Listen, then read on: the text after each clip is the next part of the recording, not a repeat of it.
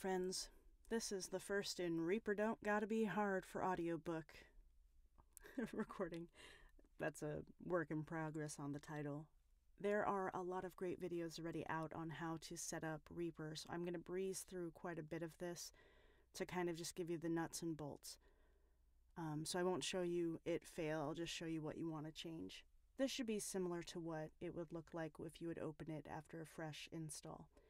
First things first, you don't want these grid lines on there because they mean you can only click on the grid lines. So let's get rid of those in the options. You'll go to Snap Grid, enable snapping because you don't want that. You want the more granular approach where you can click anywhere within the waveform. And then also just turn off Show Grid so you don't have to look at those lines if you don't want to. You can keep it on if you'd like. That's optional. Next, you want to go ahead and always insert a new track. You can later on save this so when you open up a new file it'll just have a blank track there, but for now, get used to inserting a new track. This is how you'll visually see it on the left right here. That allows you to see, okay, I have a track, it's ready to go. When you're recording, always make sure FX is off by clicking to the right of the FX. And then when it says you need to arm a recording, so if you try to hit record right now, hey, you don't have anything armed, a record warning, no tracks are armed for recording. The way to fix that is to click this little icon here. That red circle, when it's lit up, means that your microphone is armed and ready to go. I just rewound to the beginning of the track here. You can go to the end of the track there, but I'm assuming you know some of this, so I'm not going into everything in minute detail. All right, so now if I hit record, and there's a hotkey for that, Command R. You can also always go to your actions and show action list and look for what you wanted to do. For example, record, and it'll tell you the hotkeys as you see them. There's a big long list of these, so don't get overwhelmed, but this gives you a preview of how much power there is in Reaper. So usually Command R is how to record in Mac. So I'll hit that. Hi, I'm recording in Reaper. This is a fun time. Okay, at first it will always show this, select files to save or delete. You can hit save all, you can uncheck the on stop. Make sure you have autosave turned on if you do that, which you can do in Reaper preferences. And then in project, I believe. Yeah. So project, you can change this setting here to save every 5 minutes when not recording, project saving, and then hit apply. And then the next time you can just say, don't remind me. So I'm using the hotkey to record, or you can just click down here, but if I wanted to punch in, now I would simply just hit that and say, I'm still recording. But you notice, I'll turn that off for now. Save all. You notice a couple of things. Every time I do a new recording, it shows up like this because I haven't changed that. So there's an option. So these are both of my takes. So if I click in here and I press play, this is a fun time. That's a fun time. This is a fun time. That and say I'm still recording. So I can click into the different things and listen to it. And sorry, I just got a notification on my phone. I turned that down. Great. So what you might want to do is in options, under new recording that overlaps existing media, go ahead and select trims existing items to new recording, tape mode, behind new recording, sorry. And then you can right click on any of the items and go to take and go to crop to active take.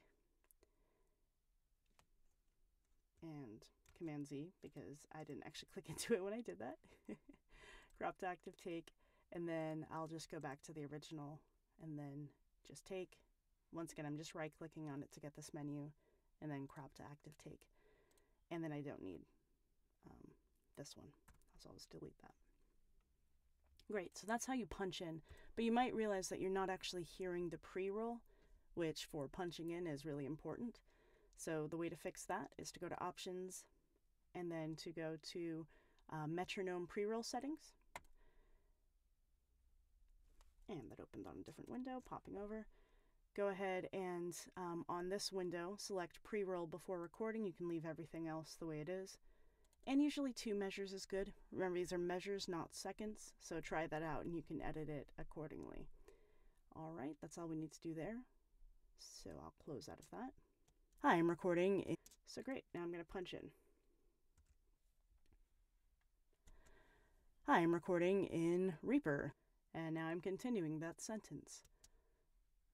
Hi, I'm recording in Reaper, and now I'm continuing that sentence. So I just popped in there. So that'll be perfect. If you need to get the timing, a cool thing to learn right away is to hold down Alt or Option, and then your mouse will change with these little 2 arrows, and you can drag over, and your timing will now be better. Reaper, and now I'm continuing that sentence. Great. The other thing you can do is you'll see these little notches here. That just means that that is where your item ended. So you can drag the end over and not have that overlap there at the end, because it'll just start repeating the whole item over and over. Ignore it for now. You can also just, if that's not the end of your actual file, you can just click wherever you want to start recording again and keep going. Perfect. So a couple of other things down here, you might want to right click on the time, and you can select that you want to, you can do a few things down here. Select which one works best for you. If you don't like the use ruler time unit, which is more of a music thing, you can go to minutes and seconds. That way it's a little bit more clean. And you can hide things that you don't want to see down here. It's not the most important thing, so I won't, bore you with those details. Great. So now we know how to record. We know how to get the pre-roll turned on. We know how to get the snapping turned off. You can also up here, if you wanted to, right click on this bar up top and also change that to minutes, seconds, instead of also having the measures and beats, just to clean it up a little bit. Cool. So that's how to do that. You might have seen people go in and correct it. So if they, for example, only wanted to replace this word, which is I'm recording in recording, they might change their options here to time selection auto punch, which is nice because then it'll only record during this time selection that you have. So if I go into click anywhere back here and then just hit the regular record, you'll see that the icon changed into like a circular pattern. So hit record.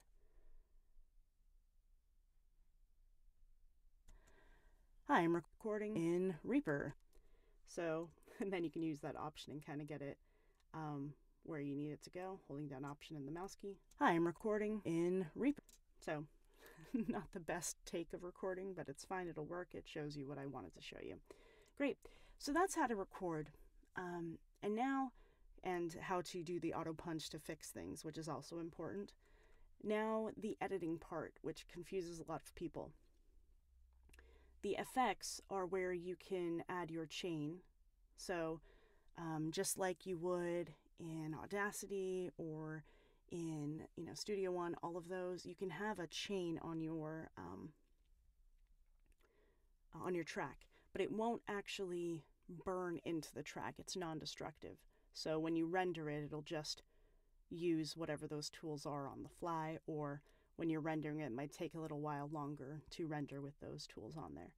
So what you can do is, these are just basic ones that I have, and I'm not going to help you make a stack because this is very unique to you, but you can use the ones that are built in or additional plugins that you might have access to from outside sources, or free other sources. But you would just basically say, hey, I want to add something, so I'll remove all the effects by right clicking in there. You can remove all effects. I think in the latest version you can also just hit delete, but for now I'll do it this way. And then you can add the effect and it'll bring up this box. So if you usually use an EQ, you could search for RIA EQ if you knew what that was, or you could type in EQ and see all the different versions you might have access to. But we'll just use the built-in one for now. And you just drag and drop it over there, or you can hit OK, but since I'm adding multiple, I'll just drag and drop it over. And you can set this up however you like. I happen to have some presets. this is kind of a low pass and high pass filter. That'll work fine for our purposes. And you would just continue through. So if you usually also added a noise reduction, there's refer, which you can use, which may or may not be useful for you. Basically, you would just add effects. So that's how you would add that, and I'll leave that as it is now. I'll go ahead and load my default back up. So whatever you find out to be your chain, you would put that here, is basically, end of the day, how you do it. And dragging and dropping from this view is how you would do that. When this button is green, it's going to try and play those effects when you're playing back. I usually turn off my record armed when I'm doing it, especially with some of my RX plugins. It can cause like a weird glitch in the playback because it's trying to do what it's monitoring, so my voice in real time, as well as the actual file. Hi, I'm recording in Reaper, and now I'm continuing that sentence. Hi, cool. So that's how that works. And when you're recording, like I said, you want to make sure this is off so that it's not trying to add the effects while you're recording, which can cause it to also cause a little glitch in the background. Great. So that is how effects work in a nutshell. Next thing, I already showed you how to use the Alt key and move something back and forth to get your timing right when you're editing. You can also hover over these lines that separate the different items or the different takes, and you can drag them over depending on, see that icon, how it changes? If you're a little bit to the left of it, it'll move this item. If you're a little to the right of it, it'll move that item. So that is something to be aware of. These little red lines are a crossfade. So if you drag this one to kind of go over the one here, it'll crossfade those two together. So it might sound a little cleaner. And it also usually adds a small crossfade automatically, or you can turn that on in the settings if not. Okay, so that's that. And what else? What else? You can set up an external editor, which is nice, in your preferences. I believe, you set these things up once and you always forget. Okay, yeah. So down here, external editors, you can add, and then you can go to browse and then find in applications, whichever one you wanted to use. So say I wanted to use, no, it's not by thing. I'm like, but let's say I want to use Isotope as my external editor, or something that's free. How about Audacity? So that'll be my primary one. So great, I've added that. So all it is finding external editors and preferences and hitting add and going to your applications folder or program folder and finding it. Hit OK. So now if I hear a noise that I can't get with the internal tools, you can always click on the item that it belongs to and hit open items in editor. And Audacity will pop up. It's on a different screen, so let me pull it over. So this is the file now. Hi, I'm recording in Reaper. Great. So what I would do in Audacity is a little different. I would have to go to File, Export Audio, find where it's saved, which I believe is temporary work, so that's good, and then just hit Save. I didn't make any changes, so it's like, okay, I saved it. But if, for example, I deleted this and hit File, Export, this will override everything, so because this is a dummy file, that's okay. But you'd hit Export Audio, you'd hit Save, and then it already exists. Are you sure you want to replace it? And you can say yes, if you're sure that what you edited was what you wanted to keep, because that will be destructive. Close out of that. No, you don't need to save the project. Just the exporting of the audio is all you have to do here. So hit no. And then if I go back to this view, you would see that it has changed slightly, but in Reaper, and now I'm continuing that sentence. Yeah, in Reaper. I think if you pull it here, fun time. Because it pulls in the whole the whole item. Sometimes you'll have something that's hidden anyway behind, so in this case it didn't actually impact it. But that's kind of how to do the export, import, as far as the external editor. Great. Let's see what else. Okay, so here's the last thing I wanted to kind of talk about in this video. Actions. If you've used other devices, you might see them listed as macros. You might see them listed as, chains.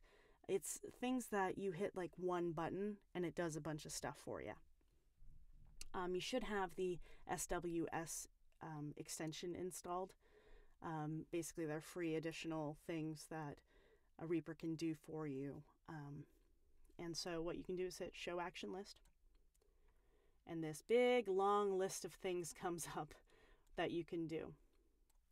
So you're going to make a recipe for whatever thing you're trying to accomplish is, and you're going to make a custom action, or at least you can, or you can use all of these other things that are out there. So, for example, a lot of these are music related, but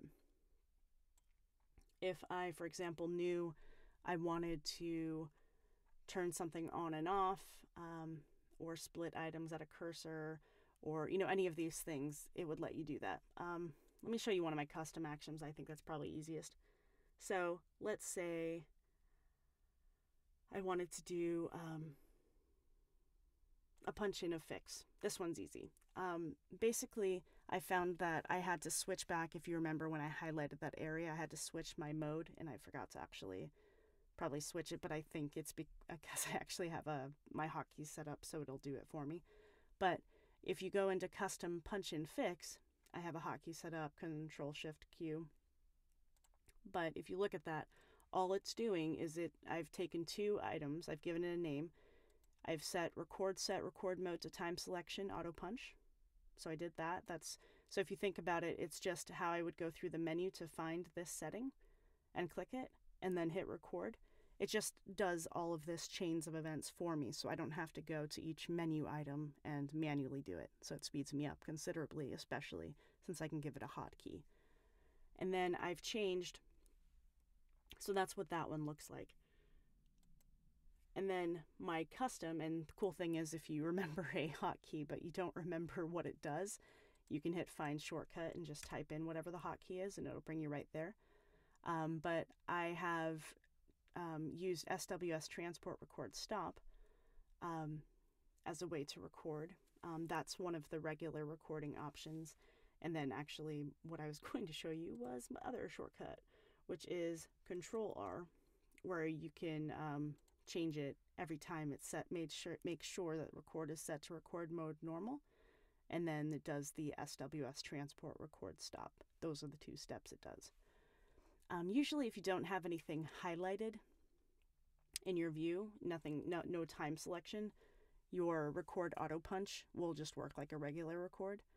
But if you do have something selected, it will override that. So just keep in mind that you'll want to make sure that whichever way you go, you always switch back to normal record mode or have nothing selected by hitting escape. So that's kind of how that works. So paste room tone is another one that's kind of fun.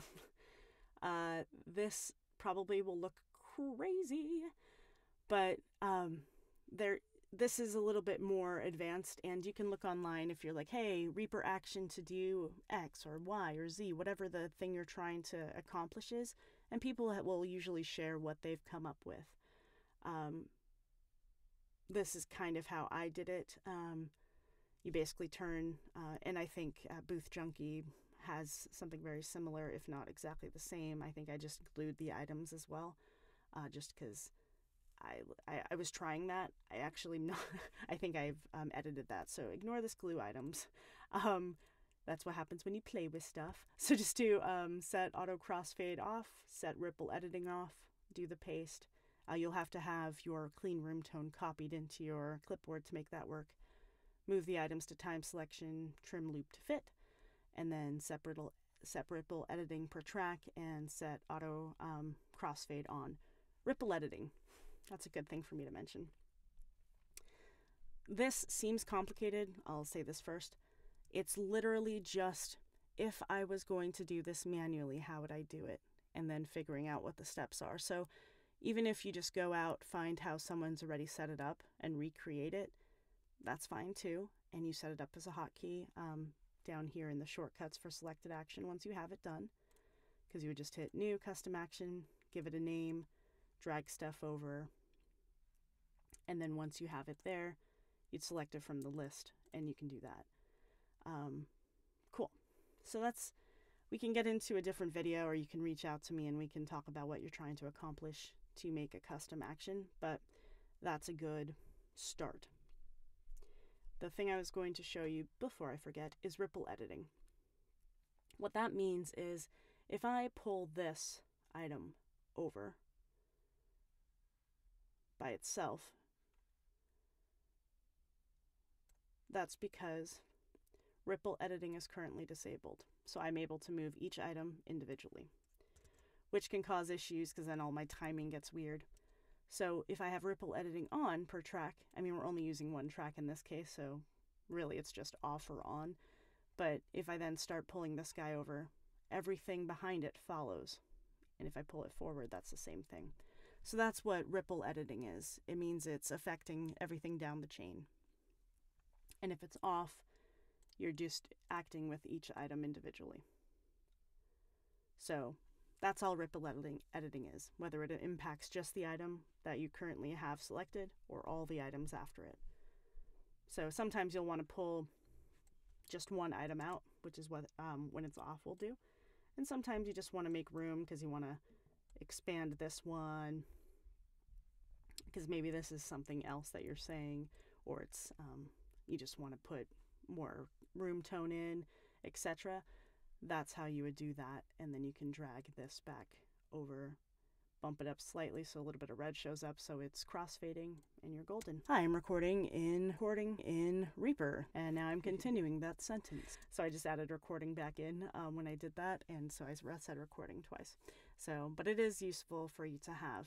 I think with this, that's probably all you'll really need. The only other action I'll show you real quick, and there's tons, but for now, the only other one that might be useful is smack remover. Basically, and this one's going to look complicated too, but basically you would select right before, you know, those little clicks that you're trying to get rid of. Those little, you know, fast noises. That's usually just a mouth noise between two words. You could try something like this where it's a time selection. You put your cursor right where you want it. You move your cursor right, creating time selection a couple of times. Well, I think I put it 5 times, so it just moves it 5 things over. So if I was recreating that, I don't know if I can do it. Nope, I can't do it while it's open. So let me take a quick screenshot. I'll just bring that in. Close that. But basically all that's saying, and let me pop in Finder. You don't need to see all my boring stuff. Open up the screenshot I just took, move it over to this screen. Cool. So this is what I'm trying to recreate. Move cursor to the right 5 times. So I'll pull that. So basically all it's doing, and to zoom in, you can just hit the up arrow.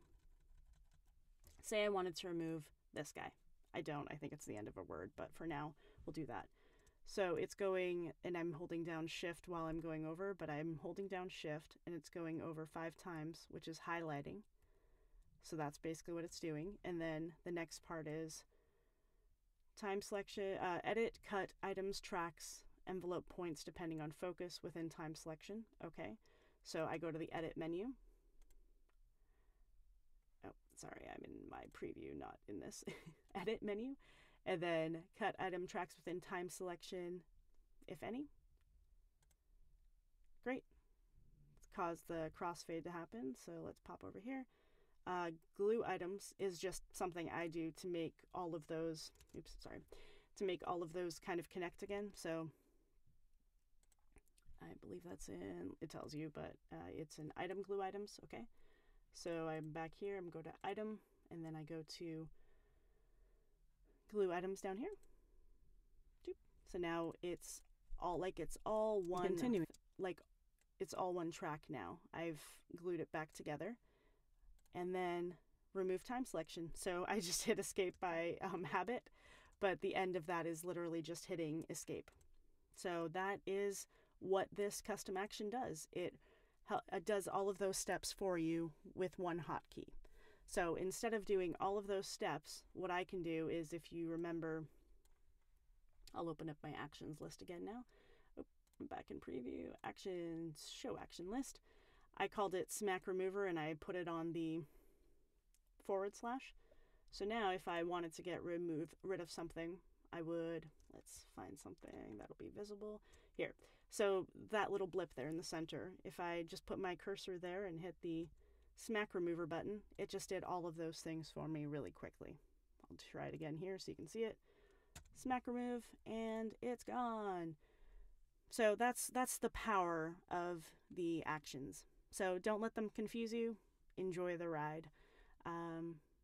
You can obviously change how everything looks. There's tons of videos out there that already show this, but I was hoping that this 25-minute video would get you up and running with some of the basics. And I hope you have a good day.